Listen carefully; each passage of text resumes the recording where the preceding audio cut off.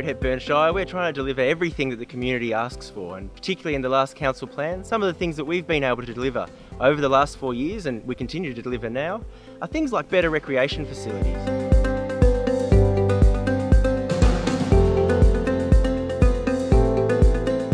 In 2013, Council put its focus on improving a whole range of council services that we provided to the community. One of those has been improving our waste services, which is one of the main services we deliver to our community.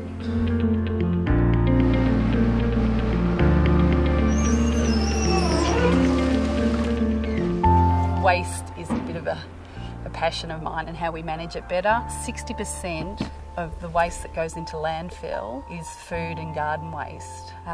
But when the council made the offer of, reduced price of worm farms, I'd never actually had a worm farm before, so yeah, I jumped on it and hence got the worm farm. In response to feedback that our libraries needed to be bigger and more comfortable, we created community hubs in Creswick and Clunes. The visits have increased, reflecting the value of these facilities to the community. The former Creswick Bowls Club site has been turned into a community park and is being enjoyed by residents young and old.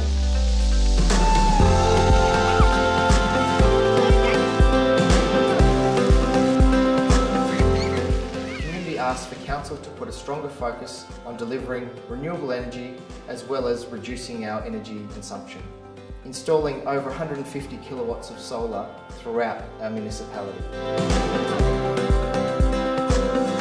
So improvements at Lake Dalesford are well underway now.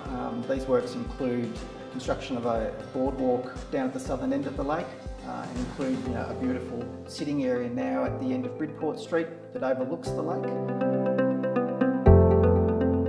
This particular area was full of pine trees, and we had a tornado come through several years ago and it just knocked down half of the trees, which was sad but also a good opportunity to see what else could be done.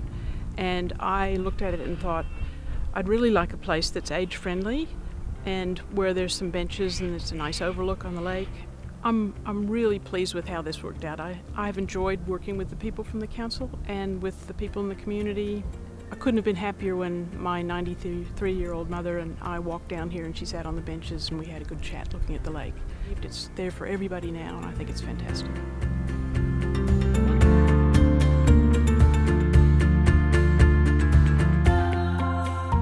Of course, you know as well as I do that there's still plenty of things to deliver across the Shire.